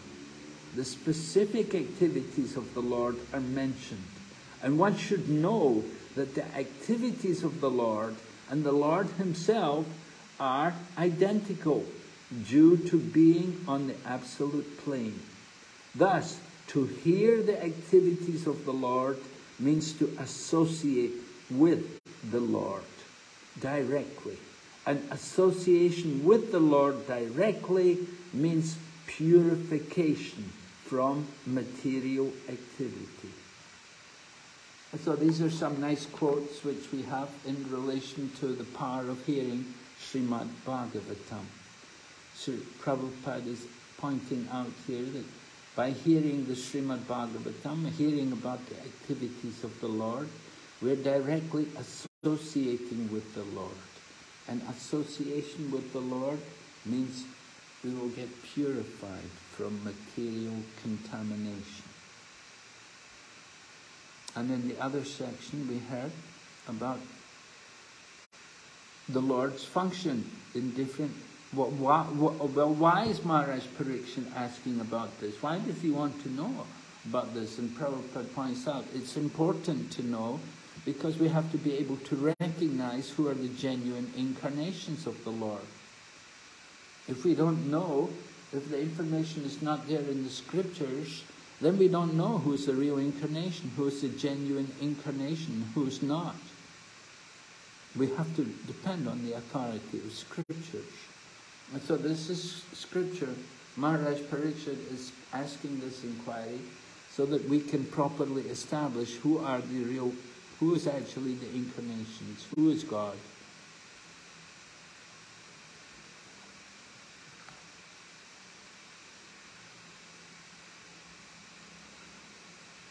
And then, so, yes? Maharaj, in Canto 2, Chapter 7, text number 3, when we recently had the topic scheduled incarnation, in that Prabhupada was mentioning that there should be a name of the village and the name of the father and mother of the incarnation. So then it is proof that this is the incarnation of the Lord. Yes. But can you hear me? Yes. I can hear you. Yes, you're right. Maharaj, I want to ask, like Lord Narasingha, how mention is there in the scriptures, but name of the father, mother, village is not there.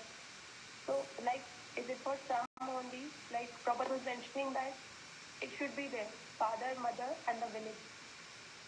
Well, Lord Nrsingadev, of course, you're not going to have a father and mother. Lord Nrsingadev appeared from the pillar. Just like who's the father and mother of Matsya? Or what about Lord Varaha?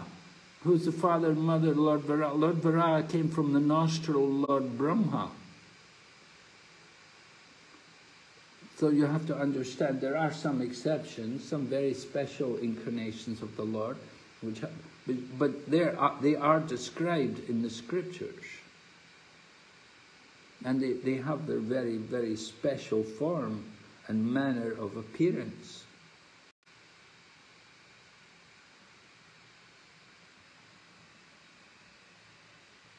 Thank you, Maharaj.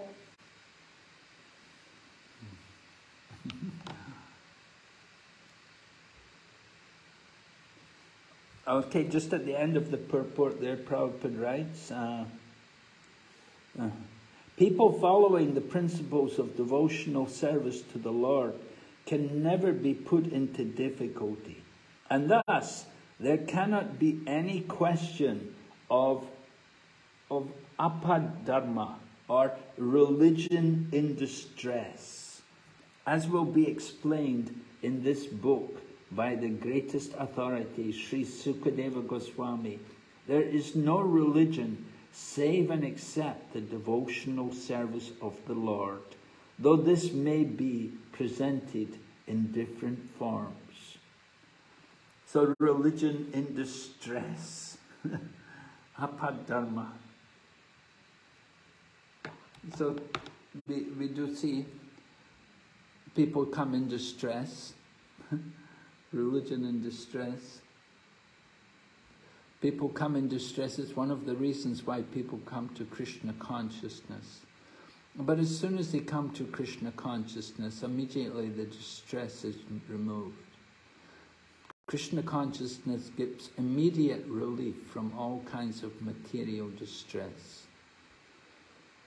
So people often are in distress. It's very common, Kali Yuga, a lot of distress.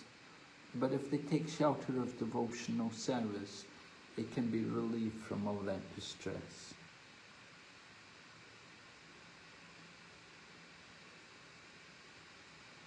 So Maharaj Parikshit wants to hear about the elementary principles of creation and the number of such elementary principles, their cause, their development, and wants to know about the process of devotional service and the method of mystic power.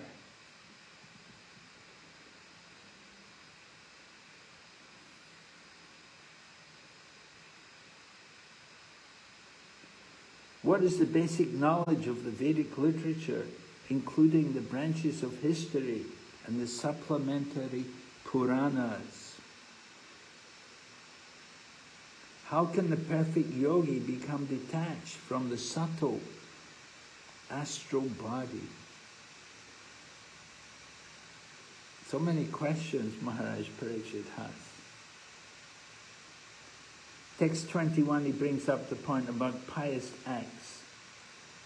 What is meant by pious activities? So these are described, you can see here in this purport, text number 21. Pious activities. People like to take advantage to do pious activities. So what are actually pious activities? What is favorable? Here it's mentioned at the end of the purport, pious acts are prescribed in the supplementary Vedas, Smritis, which specifically mention digging tanks and wells for the water supply of the people in general, to plant trees on the public roads, to construct public temples and places of worship of God, to establish places of charity where the poor destitutes can be provided with foodstuffs, and similar activities are all called purta, or pious activities.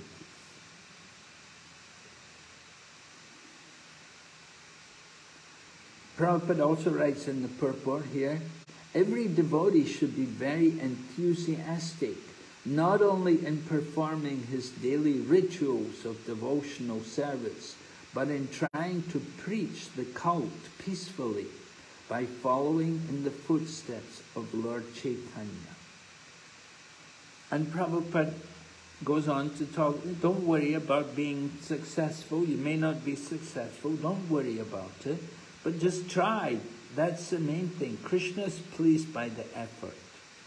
The results are given by Krishna. You may get results, you may not. Don't worry about it. A devotee should see to the right discharge of devotional service under the guidance of a bona fide spiritual master, and should not stick only to the formalities. Well, of course, formalities, we have to follow formalities, but we have to know what is the principle. The details can be changed, but the principle is to remember Krishna. So worship Krishna. You have to worship Krishna, you have to chant the holy name. You may go to the temple, you may not, but you still have to chant. That's the point.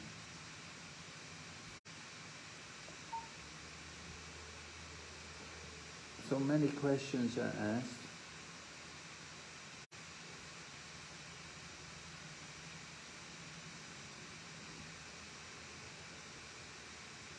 He wants to know, the independent personality of Godhead enjoys his pastimes by his internal potency, and at the time of annihilation gives them up to the external potency, and he remains a witness to it all.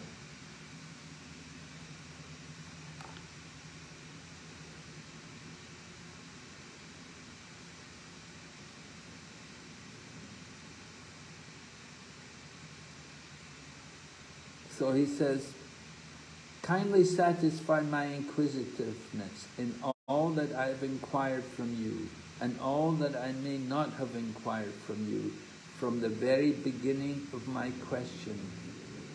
I am a soul surrendered unto you. Please impart full knowledge in this connection.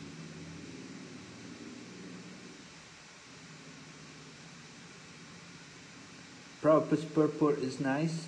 He says, spiritual master is always prepared to impart knowledge to the disciple, and specifically when the disciple is very inquisitive. Inquisitiveness on the part of a disciple is greatly necessary for the progressive disciple. Maharaj Parikshit is a typical disciple because he is perfectly inquisitive. If one is not very inquisitive about self-realization, one need not approach a spiritual master simply to make a show of discipleship. Not only is Maharaj Parikshit inquisitive concerning all he has inquired about, but he is also anxious to know about what he has not been able to inquire. Factually, it is not possible for a man to inquire about everything from the spiritual master. But the bona fide spiritual master is able to enlighten the disciple in every way for the disciple's benefit. So Prabhupada in the beginning, he would ask questions, he would take questions, but later on he stopped. He would just give classes and he would not bother so much about questions. He found the questions to be often challenging and foolish questions. But if devotee had questions, then they could write to Prabhupada and Prabhupada would respond.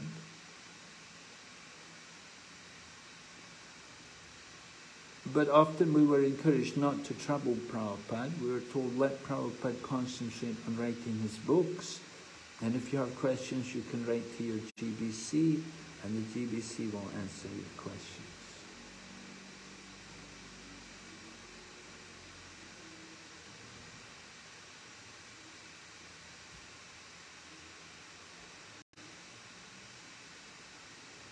All right, going ahead.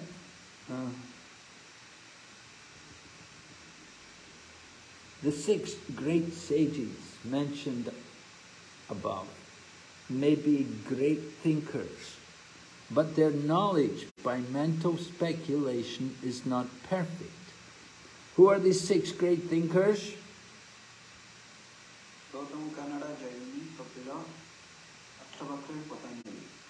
Very good. Yes, right. What we generally refer to as Sat-darshan, right? The 6 different philosophical paths.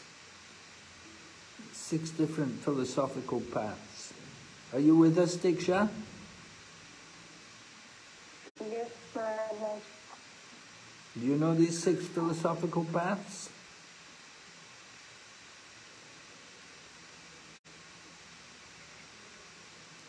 Yes, Diksha? I recall when Premanand Gopinath Prabhu told I read it in first. Yes, Maharaj. So which is the best of all the 6 philosophical paths? Maharaj, can you hear me? Yes, I can hear you, yeah. Not very well, but something I hear. Anyway, there are different philosophical paths, right? You have Kapila, Sankhya philosophy, you have Patanjali, yoga philosophy, you have also Nyaya, Gautama, give the logic, and then you have also, who else do we have? We have Astavakra, Vaisheshika, Kanada gave the Karma Mimamsa philosophy, Jaimini rather gave Karma Mimamsa philosophy.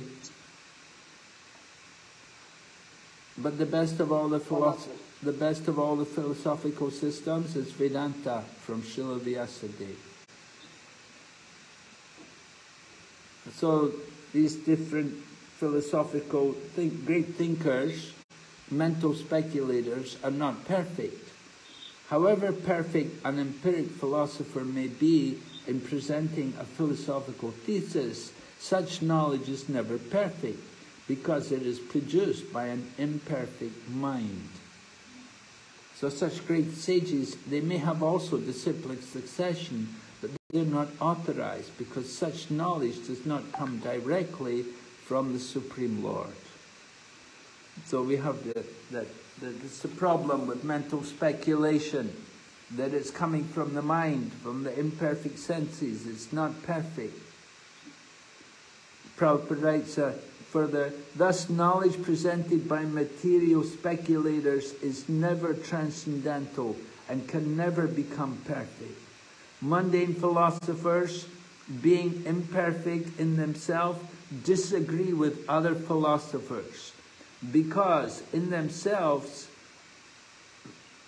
being imperfect in themselves, mundane philosophers being imperfect in themselves disagree with other philosophers, because a mundane philosopher is not a philosopher at all unless he presents his own theory.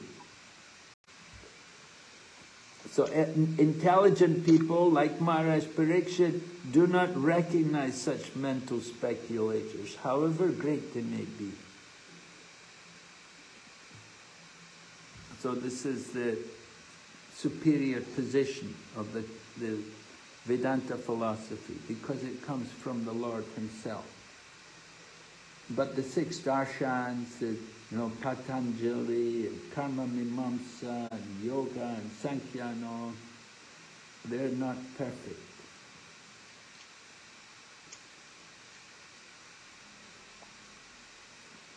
All right, then Maharaj Parikshit continues. This is because of my drinking the nectar of the message of the infallible personality of Godhead, which is flowing down from the ocean of pure speeches, I do not feel any sort of exhaustion due to my fasting. So we know when we're fasting, we know we can be quite exhausted. But Maharaj Parikshit, he's not worried, because he's hearing topics of Krishna. He's absorbed. Prabhupada writes, the mental speculators can present their theories very nicely by reason and argument. But such reasons and arguments are not infallible, for they are defeated by better mental speculators. So that is the problem with speculation. You will come up with a theory, someone will come up with another theory to defeat it.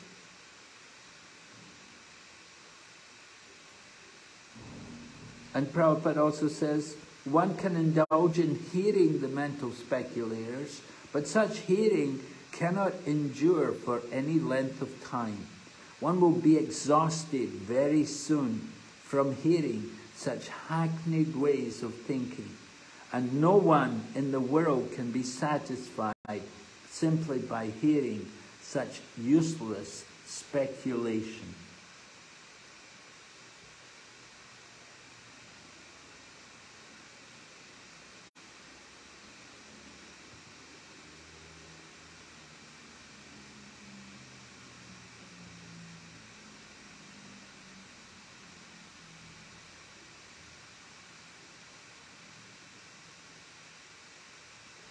So Maharaj Parikshit asked all these questions. Sukadeva Goswami is very happy to hear all these questions.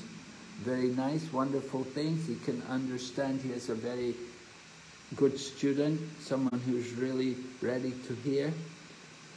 So text 28 describes, he began to reply by saying that the science of the personality of Godhead was spoken first by the Lord himself to Brahma when he was first born.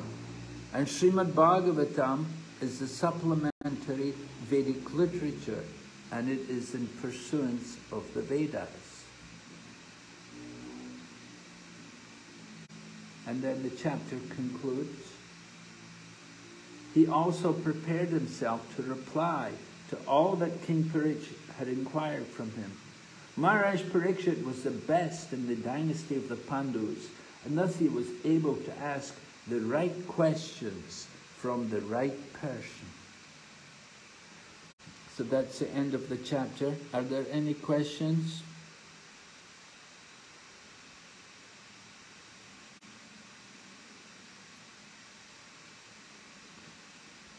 Tomorrow we're going to go on to chapter 9, Answers by Citing the Lord's Version. An important chapter, because the Chatur Shloki Bhagavatam, the original verses, the seed verses of Srimad Bhagavatam, the 4 verses spoken by Lord Brahma, by Lord Krishna to Lord Brahma are there. So we'll be hearing that. You can see Prabhupada's lengthy purports are there to each of these verses. Okay, Chittahari Prabhu has a hand up. You have a question, Prabhu? Yes, thank you, Maharaj, for explaining this whole chapter. And there are so many nice questions asked by Maharaj Parikshit. In some purport it came that it is very important for the progressive disciple. Inquisitiveness on the part of a disciple is very necessary for the progressive disciple. So sometimes I feel that in the initial years of Bhakti, that inquisitiveness is at a higher level, but gradually it goes down sometimes. So how we can maintain this attitude? Will you please throw some light on it? Yes, how to maintain an enthusiasm for putting questions. Well, simply by reading Prabhupada's books more and more. The more we read Prabhupada's books, I think the more questions we will have as we go on in Krishna consciousness. You know, as a new devotee, I really didn't have many questions. I didn't know very much to ask anything. But now I have a lot of questions, you know. I have more and more questions every day. There's new things I like to hear, like to know about them. But it's just something which happens naturally as we go on reading Prabhupada's books and hearing Krishna consciousness. More and more points come up which we're not very clear about. We want to understand more fully. And so we just have to keep continually hearing and remembering the philosophy. The more we think about the philosophy, remember what we read. I mean, naturally doubts will, different points will come up which we want to question, which we want to understand. And sometimes, you know, sometimes you can also do like what we would call being the devil's advocate. Devil's advocate, you know, you come up with some atheistic philosophy. You say, well, it says like this, but you know, there's a lot of people who don't believe that. You know, you're saying this, but you know, how can we believe all this? You know, and so you know, sometimes it's good to also be like the devil's advocate. It makes it interesting, you know, to ask these kind of questions where we doubt the philosophy. We doubt, you know, I think it's, you know, most people are not going to accept this. How can we expect people to believe this? So we can ask these kind of questions. I heard Maharaj Prabhupada used to sometimes do that with his disciples when he used to travel. He used to, you know, try to discuss or, you know, in a debate with them so that they can learn how to defeat the arguments of the non-devotees. Yes, sometimes Prabhupada would be the impersonalist, sometimes he would ask the devotees to defeat him, sometimes he'd be the devotee and he'd ask, you know, the devotees to be the impersonalist, sometimes Prabhupada would be the impersonalist himself and the devotees would challenge him. Yeah, Prabhupada was constantly doing these kind of things to encourage the devotees. He wanted them all to be able to present the philosophy of Krishna consciousness. And it's actually written in the Chaitanya Charitamrita that when Lord Chaitanya was dancing in Benares, the Mayavadi sannyasis were saying Chaitanya Mahaprabhu is just a sentimentalist. And so it's mentioned that Chandrasekhar and Tapana Mishra were Kanishta Adhikaris because they were not able to defeat the Mayavadi thought. They were not able to actually establish the actual position of Chaitanya Mahaprabhu. It was Chaitanya Mahaprabhu who himself confronted the Mayavadi sannyasis, and then they could understand his actual position. So it's important for us to know the philosophy and to be able to present it to people. Although we don't like to just go around arguing with people. We have to be careful. We don't want to just argue. But if people are actually interested, genuinely interested, then we can give more time to them and discuss with them. Yes, Maharaj. Yes, Dhananjaya Prabhu? Hare Krishna Maharaj. So, from chapter 7, verse 37, there is Buddha in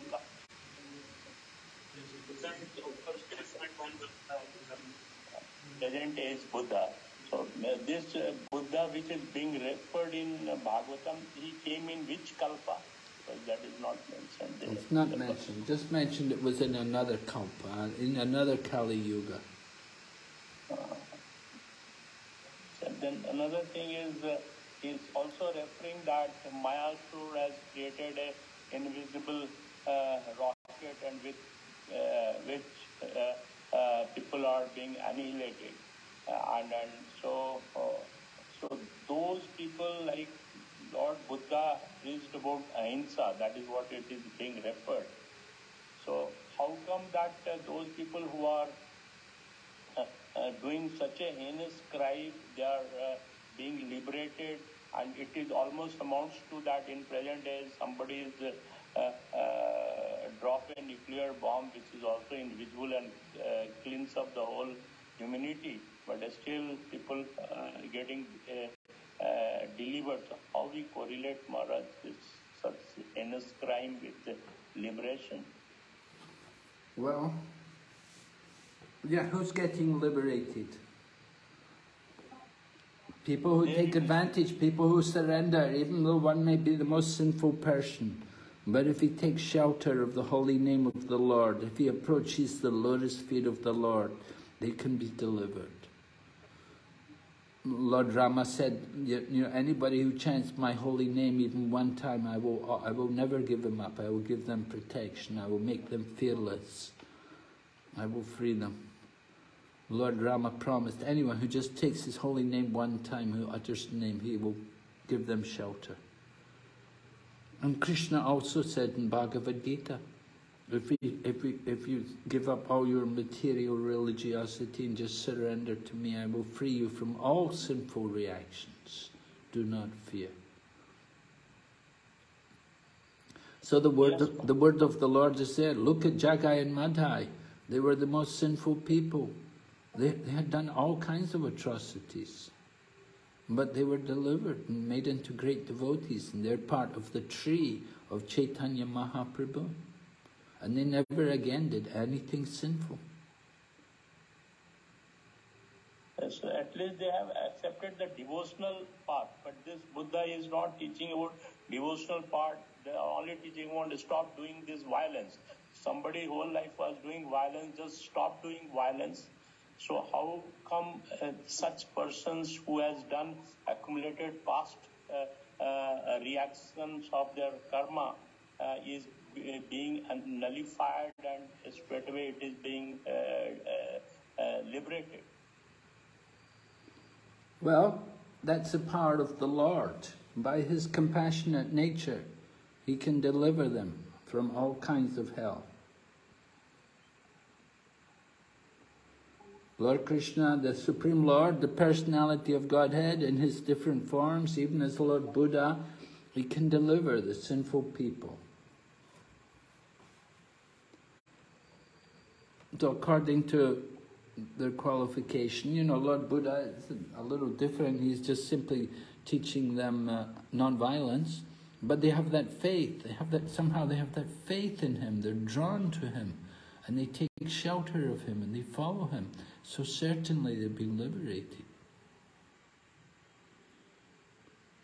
The Buddha of present Kalpa, he also taught about the non-violence. So does it mean that those people who are practicing non-violence, of course, most of the Buddhists, they don't practice non-violence. But if somebody is practicing non-violence, that was in the beginning of Buddhist era, so are they going to deliver in this Kalpa also?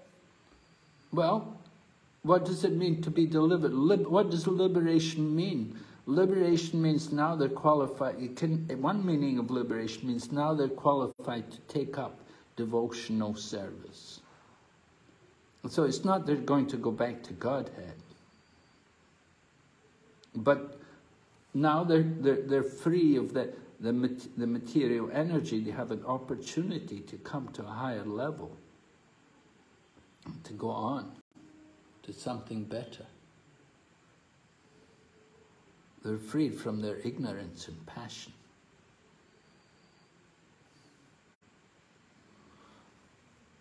So there are different ways in which we can understand what liberation actually means.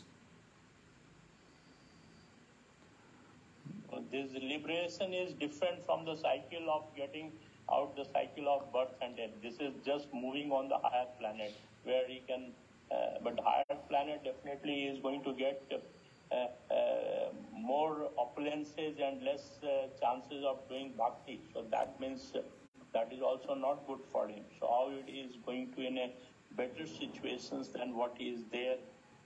Well, better situation means that just like impersonalists, Mayavadis, they can go to Brahmajyoti, they may enter into Brahmajyoti. So something that said the Buddhists, they also go like to a similar place where Lord Shiva resides. Sometimes it's also said they go to the Vairaja river between the material and spiritual world, and they take a bath there, and then they come back into the material world. So like that. Because similar kind of philosophy, even there are many paths, like one is in Pune, which is called Osho philosophy, which across the world people are still following it. And they also try to misguide them about similar. Of course, their whole process is something mixture of Buddhist philosophy only, and they also try to misguide that they will be going into the Brahm Jyoti. So probably these are all hoax, isn't it, Maharaj? Yes, that's it. And you think it's so easy thing to go into the Brahma Jyoti? It's not so easy. They have to be without material desire. Of course, Lord Krishna, he can arrange to deliver people. When he kills them, they can be liberated to the impersonal. But Krishna doesn't just kill anyone, but only special people. They're worthy of Lord Krishna. They're worthy of the death blow from Lord Krishna. So only certain souls. And then in chapter 8, one of the purport was, which we discussed in the class also today, that a liberated soul should only accept a disciple if he can able to deliver them. But here, Prabhupada is accepting these disciples who has been falling apart, or even after initiations, he was even teaching about this for Yama. So how we understand, like it is the instruction of the spiritual master is even more important than this what Prabhupada said about this how to accept this disciple, because many of the disciples has left the movement also later on, but definitely he is not going to be delivered or still those people who have left the movement, and still since once Prabhupada has accepted them as a disciple, they are also going to get liberated, because this is how the Prabhupada writes it. Well, they come to Krishna consciousness, if they do some service, they get some benefit, according to how much service they did. If they came into the Krishna consciousness movement and they did some service, in proportion to the service which they've rendered, certainly they'll be benefited. So that benefit, even though they may give up Krishna consciousness at some point, after some time they will again be able to continue. They may take it up again, come back. Maybe not in this lifetime, maybe the next lifetime, but they will come back. Because the devotion, whatever service they've done for Krishna, the benefit is never lost. So we have that faith that someone did some service for Krishna. He may have given up the process due to some material attachments, weak-heartedness, but after, in some future life, they'll come back again. They'll be attracted to again continue. Yes, Maharaj. Thank you. Thank you. Diksha? Hare Krishna Maharaj. Maharaj, one devotee asked me a question: what is the meaning of always remembering Krishna and not forgetting Krishna? Is it not always remembering Krishna means that we'll never forget Krishna? So one devotee asked me, so I was not answerable. Yeah. I want to ask Maharaj, what is the meaning? Like, is it not same? Yeah, same, pretty much. Always remember Krishna, never forget him. Yeah. Always, well, certainly, we want to always remember to chant Hare Krishna. And while we're chanting Hare Krishna, we don't want to forget Krishna. So yes, there's definitely, you could understand it, the same thing. I've never really thought about it. I'll have to think more about it.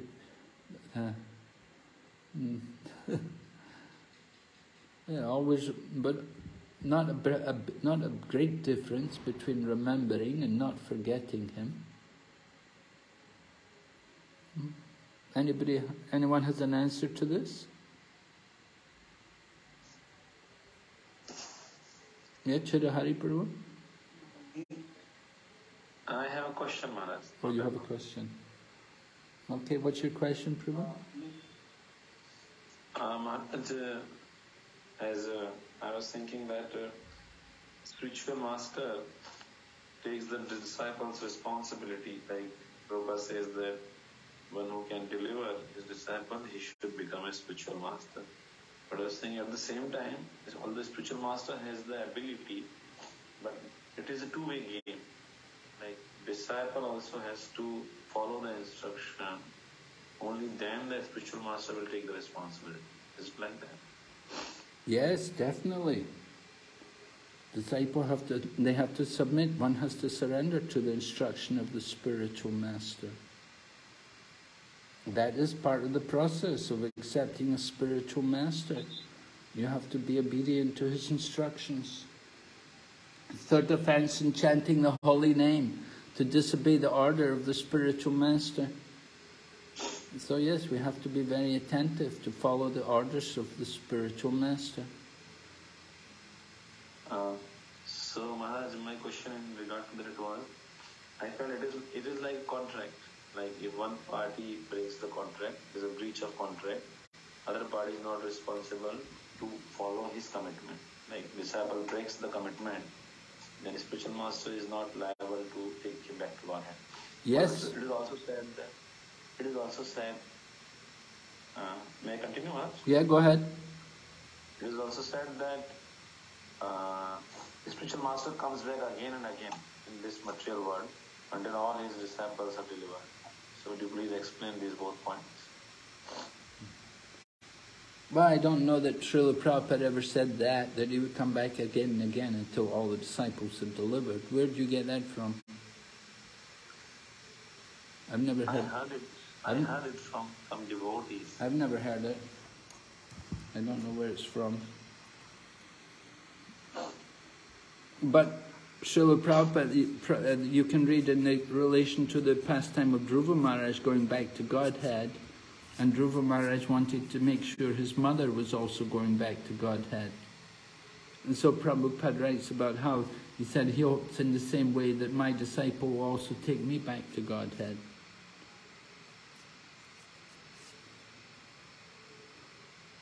He said, if I can have one disciple, by the strength of one disciple, he can take me back to God. Just like Dhruva Maharaj made sure his mother went back to Godhead. He said, I also pray that my disciples will also help me to go back to Godhead. Yes, ma'am. So there are different ways to understand this. Yeah, generally we do say the spiritual master delivering the disciple from material existence, and at the time of initiation, he promises to help that person to go back to Godhead. So yes, there's a contract. The contract is written at the time of initiation. When we take vows, we follow 4 principles. We promise to chant 16 rounds. So that's the contract. We have to follow the terms of the contract. If we don't follow these principles, if we're not doing what we're supposed to do, then the spiritual master is not obliged.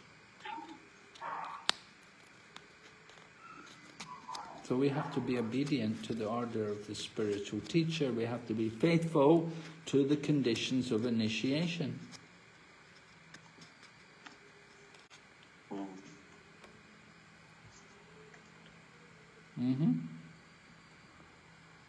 Yes, there's another question here. Who is it?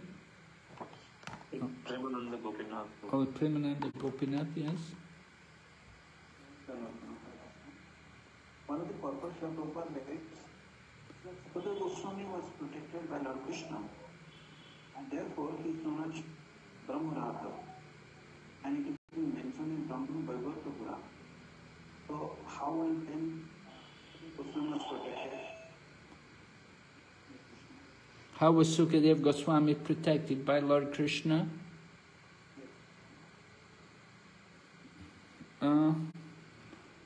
Well, when he was within the womb of the mother, Lord Krishna came there and preached to him that he should come out. That he should come out and preach Srimad Bhagavatam, that he should come out. Lord Krishna came there and I think he recited the Srimad Bhagavatam, and on hearing Srimad Bhagavatam, then Sukadeva Goswami left the womb.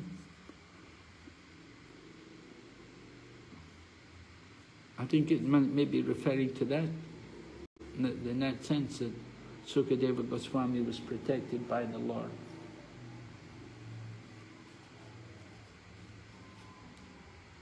I don't know of any other example.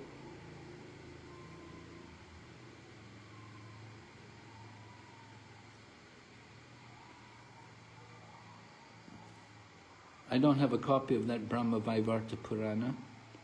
If anybody has a copy, you may be able to refer to it. It's Brahma Vaivarta Purana, right?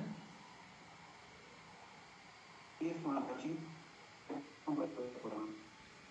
Yeah, I'll see if I can get it. If I can find a copy on it on the internet, maybe we can look and see what's there, what they're referring to. Purport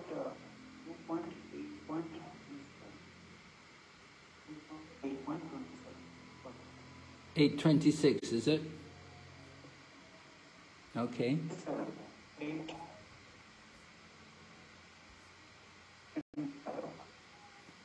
827. Okay.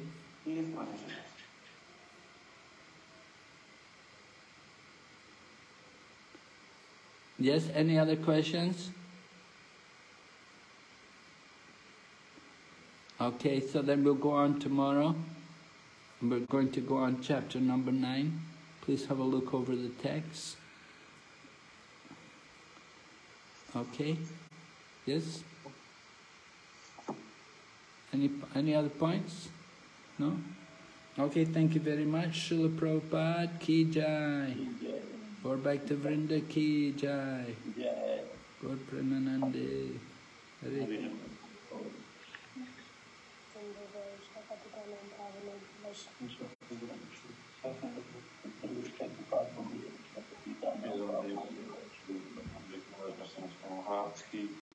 Yeah.